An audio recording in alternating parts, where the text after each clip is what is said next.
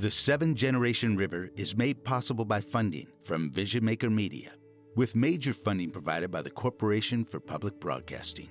This project is also funded in part by a grant from the Michigan Humanities Council, an affiliate of the National Endowment for the Humanities, with additional funding by the Fred A. and Barbara M. Erb Family Foundation, the Richard C. Devereaux Foundation, Eve and Jerry Young, the Polk Family Fund, and viewers like you.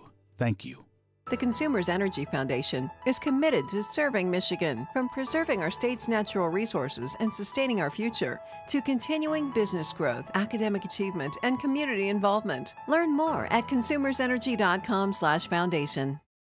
Big changes at the EPA in the Trump administration. He signed an executive order targeting more than a half dozen major regulations. The budget he unveiled yesterday would reduce its budget by a third, more than any other federal agency. The Great Lakes region could see a 97% cut, from $300 million down to $10 million. We live in a time of cultural turmoil.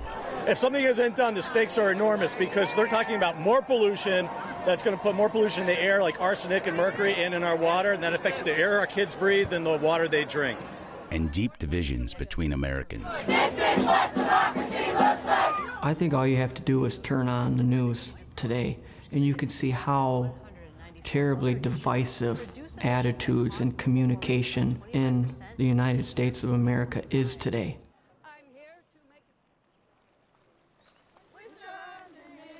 Our environment is under threat like never before. The land, air, and water caught in the crossfire. We believe that Mother Earth is not ours. We're using it, and we have to preserve that for our next 7 generations. We need to take care of her. We need to honor her. I was raised to always think about the future, think about how your decisions today are going to impact the future, think 7 generations ahead. As we rend the fabric of American culture, and with it our very environment, a small band of Native Americans, nestled in the southwest corner of the Great Lakes, might have the key to healing our divisions, healing nature, healing ourselves. All of these other perspectives and stories that come from this land and grow up from this land haven't been told yet, and they're important stories to be heard. This is the story of the Pokagon.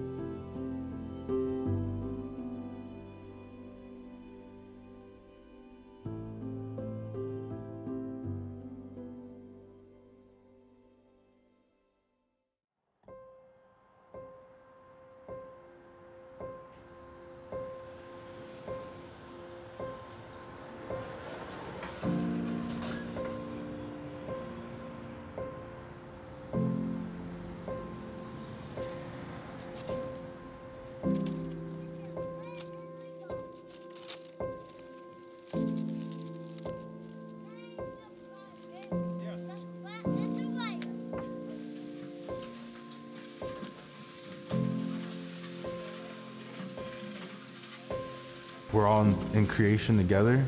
Human beings don't have dominion over nature. The same type of relationships that we would want to develop and maintain and nurture with another human being are the same exact type of relationships that we want to develop and maintain with our environment.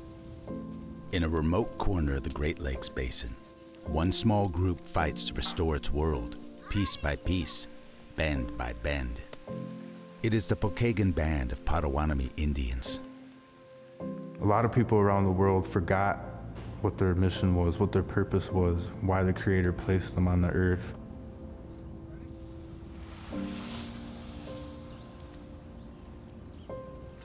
Our specific instructions were to never forget our place, how to live with creation, because there would be a day when the rest of the world forgot that. This is Marcus Winchester, the Pokagon Band's Director of Language and Culture. He is part of a generation fighting to restore Pokagon culture. Our culture is our environment.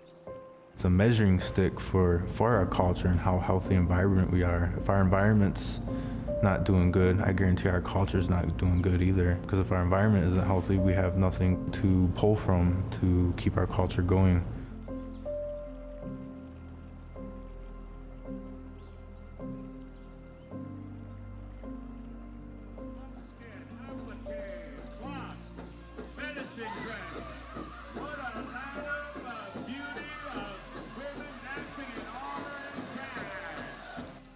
Every indigenous nation has its own creation story. The Pokagon band, as part of the Potawatomi Nation, are no different. Some claim the Potawatomi have always existed here. Other creation stories tell of a prophetic migration from the eastern seaboard.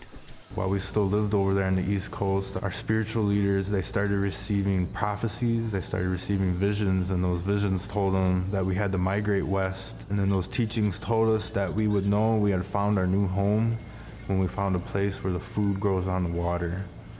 So when we got to the Great Lakes area, we found monomen, wild rice, on all these water beds, on all the lakes and the streams.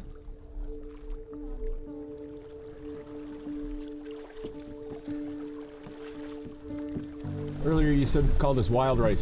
Is it like really wild, or did somebody actually plant it long ago, or what? It's called wild rice in English. It's called monomen, or which means mino is good and men is seed or berry. So it's the good seed or the good berry. The wild rice, or monomen, fulfilled their prophecy. Monomen became a staple on Potawatomi lands and wrapped around Michigme, the Great Water, or as we know it today, Lake Michigan. And that's how we'd known that we had found our new home. But this wasn't just a matter of you are what you eat. Monomens symbolized their promised land, where the original people were supposed to live and nurture new generations. The wild rice made the Potawatomi one with this land. We believe that we've been in the St. Joseph River Valley for a very long time, whether that's hundreds and thousands of years or whether that's since the beginning of the time. Jason Weesaw oversees the Pokagon archives. Our relationship to this land, to the trees, the woods, the rivers of this place go very, very deep. And the health of this area is fully reflected in the health of our community. Over millennia, other gifts from the extensive wetlands were woven into the fabric of Potawatomi culture. The snapping turtle was revered as the protector of the environment. The bark from black ash trees for basket weaving. And the water itself not only for drinking, but as a habitat for fish and, of course, for growing wild rice. As time went on, we obviously cultivated and harvested our wild rice. For thousands of years, the Potawatomi culture grew from nature. This delicate balance was disrupted immediately as European settlers entered tribal lands in the late 18th century.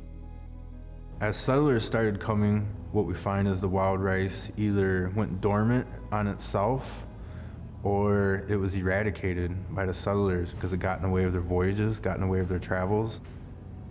So a lot of our lakes and rivers had wild rice eradicated from them here in Michigan.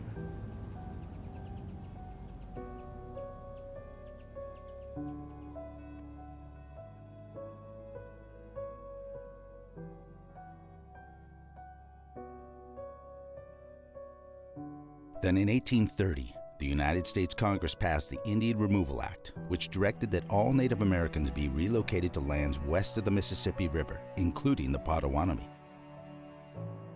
The next decade brought the Trail of Tears and the beginnings of long wars for other tribes. But the Potawatomi neither fought nor acquiesced. They found a middle path. They adapted. The tribe member who charted the course was Leopold Pokagon. Obviously, he's the namesake of our tribe. He was a shrewd negotiator, very intelligent man, a visionary, someone who could see the life that was ahead for our people. But I think what he really understood as a Potawatomi person and our connection to this land, the devastating effects it could have on us if we were removed from the land, because in a way we are the land itself. Leopold Pokagon bought up as much of the ancestral land as possible. The tribe itself engaged local settlers who then became their allies. These tactics strengthened the tribe's hand when negotiating treaties with the federal government, treaties that guaranteed their home. Our ancestors were able to avoid removal because they decided that they didn't want to fight American expansion. They didn't want to resist American expansion, but they rather wanted to have influence over it. They decided to be proactive with it. And the way that our leaders decided to do that was by welcoming in different aspects of European American culture. In time, this small group of indigenous Americans in southwest Michigan would refer to themselves as the Pokagon Band of the Potawatomi Indians.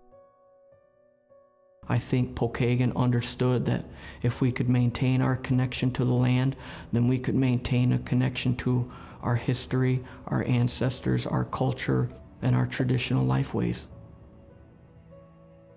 The Pokagon adapted to the ways of white America, but assimilation comes with a cost. For the Pokagon, it meant an erosion of tradition and the old ways. Because of how we avoided removal, a lot of aspects of our culture were forgotten or put aside for one reason or another, mainly because we had to survive, our families had to survive. What took millennia to create, Pokagon culture, tribal identity, was nearly undone within the proverbial 7 generations. We had to take jobs in the factories, we had to go work in the fields, we had to go do other things that prevented us from keeping different aspects of our culture alive. The Pokagon converted to Christianity, sent their children to English-speaking schools, and adopted Western ways of farming. Over time, Pokagon land was sold to European settlers, plowed up and farmed. Wetlands were drained by the straightening of the Dowagiac River. And as the wetlands dried up, the wild rice, the sacred minomen, started to disappear.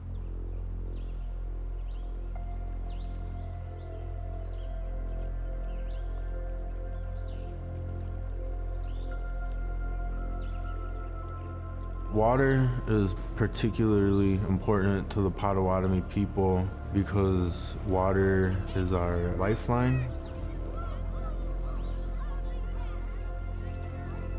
That's what our old ones tell us, that water is like the blood veins for Mother Earth. The Pokagon managed to stay together, but the concept of 7 generations festered in their collective conscience.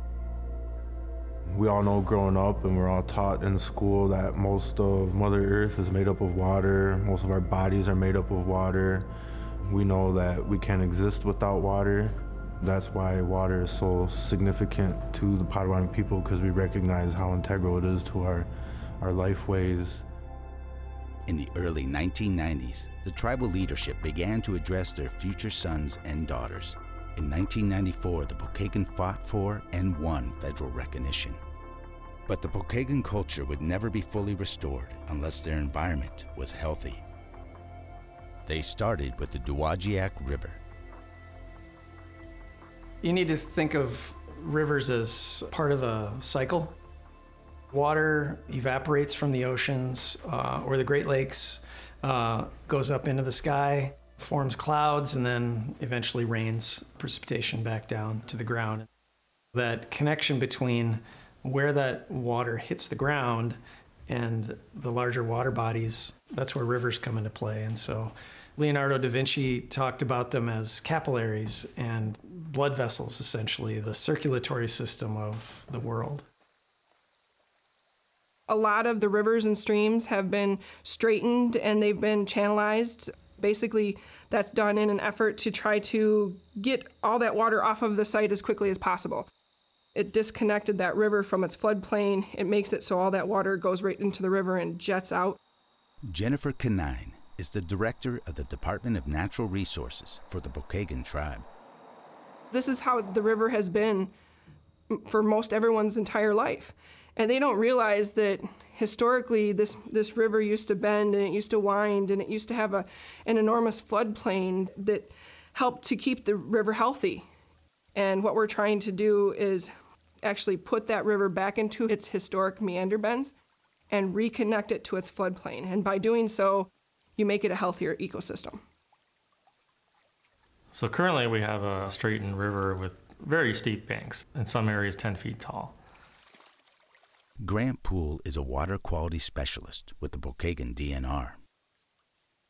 Think about how that affects the wildlife in the area. Think about how that affects organisms that are used to coming out of the river or going into the river. And so our hopes is to reduce those steep banks, create a greater connection to the floodplains. The critters found in and around the river can more utilize the area. They're more adapted to such conditions. And so they could find these niche habitats that have been lost and use it for refuge, or maybe a new food source will come back. And that's our ultimate hope. It'll probably take 10 to 20 years.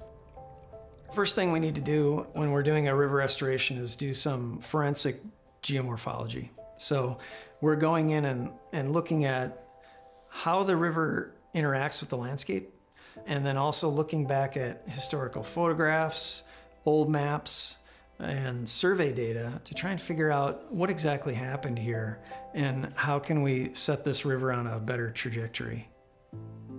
One of the great tools that we have now is LiDAR data, which is laser-based radar that's a shot from planes. And that can give us extremely detailed topographic data, stuff that we just can't get any other way. If we were to survey on the ground doing that, it would take years to collect that many data points. We do our ground survey, we do an assessment of how the stream looks, what is the floodplain doing, and then we can combine that with electronic data and get a really clear picture of what this river used to look like.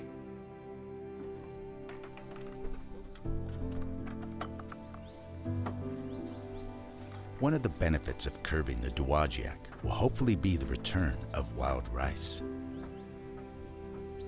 That's a big effort to bring that food source back to the area and all the benefits that it will provide for the people culturally, health-wise. But that's one of the most significant things about wild rice, our monomen, and those prophecies. That's how we knew we would find our new home. Over time, that rice has been lost. And one of the reasons that the rice has been lost is because a lot of those wetlands have been lost and a lot of those floodplains have been lost. Right here we have some sparse rice that's growing up. The endangered species version that's out there, which is the Quataca, requires a movement of water, and so that's one of the reasons why we put it in the outflow of Rogers Lake, is because the water moves through there, so that would be more of a natural habitat than the pond here for the palustrous version. Hopefully, one of the things that we're looking at doing with our meander project is in some of the areas where that wide floodplain will be restored, we can actually start to plant some of those wild river rice back into the area.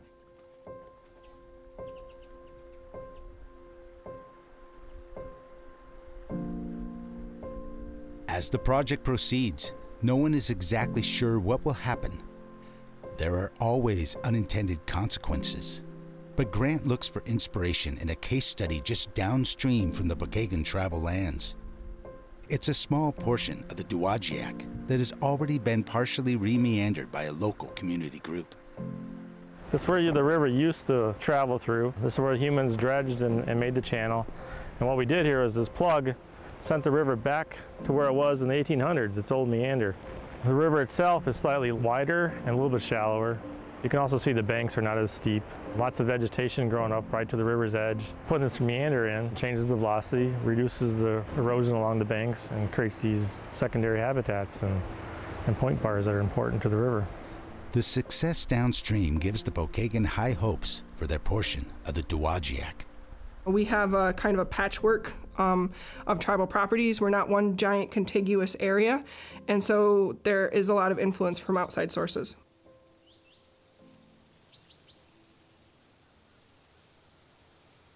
"200 years of farming has taken its toll on several bodies of water on Pokagon land, including Gage Lake, one of the Pokagon people's most cherished bodies of water. Just below the surface, surrounding the springs that feed the lake, is a ring of white algae. The algae is white because it absorbs excess nitrogen from the water. Nitrogen seeps into the groundwater from the fields surrounding the lake, the result of generations of fertilizer use. To preserve the health of the lake, the Pokagon are working with local farmers and residents to help them adapt to a new way of doing things. I work with several of the watershed groups in this area. Some of the things that also come out is we created an ordinance to put a 100-foot buffer around our water resources to help reduce pollutant runoff. Little by little, the Pokagon lands get healthier. But as we have seen, technology without spirituality is a dead end. So the Pokagon do what they do. They adapt.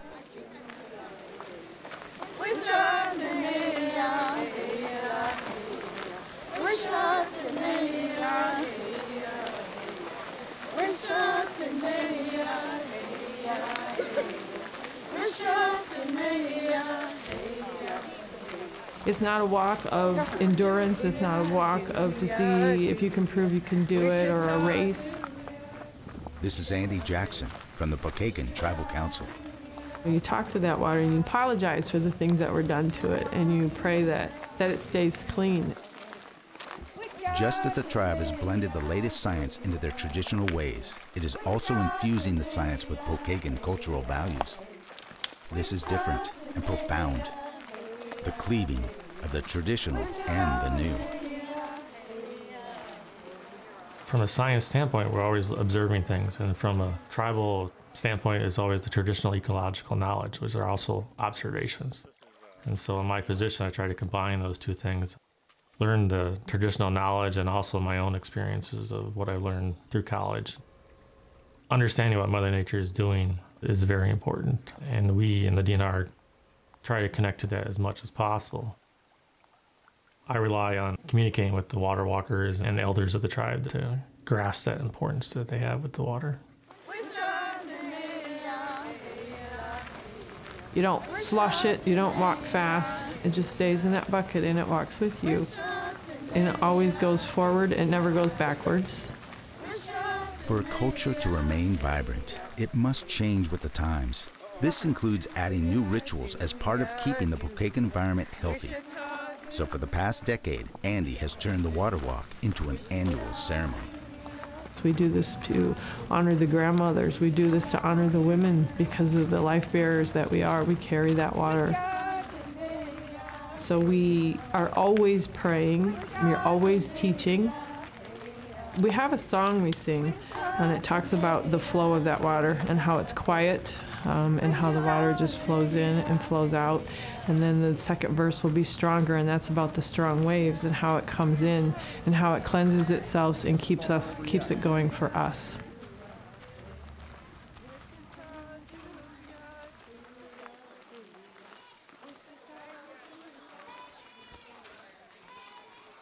But why do we say bonjour when I say walk up to somebody and I say bonjour?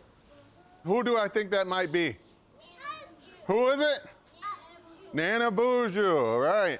But the Pokagon honor their timeless traditions as well. So Nana Bonjour, what his job was, he had to go around and tell all the things their names. As a way to connect to ancestors from a millennia ago. I was asked to come here today to help you learn a song. And this is a welcome song. So you're going to be singing in Potawatomi. Hey, babigan. Equally important is then connecting those ancestors to a new generation so that 7 generations from now, the Pokagon culture will remain vital. Gabi ayana, heya, heya, gabi ayan.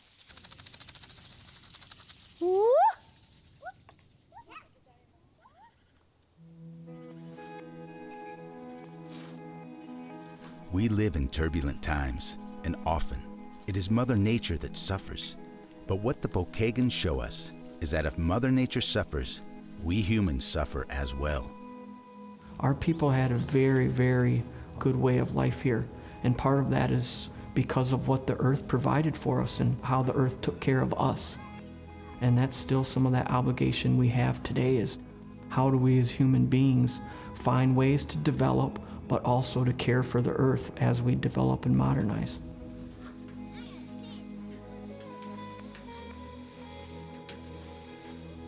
In the Anishinaabe way of thinking, there's a big emphasis on the group, the entire people, the nation, the tribe.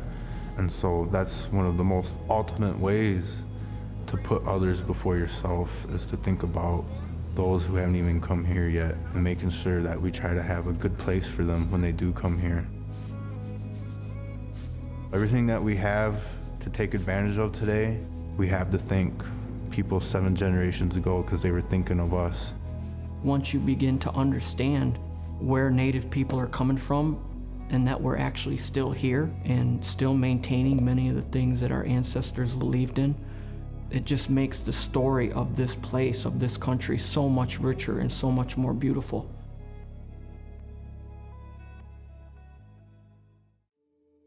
The 7-Generation River is made possible by funding from Vision Maker Media, with major funding provided by the Corporation for Public Broadcasting.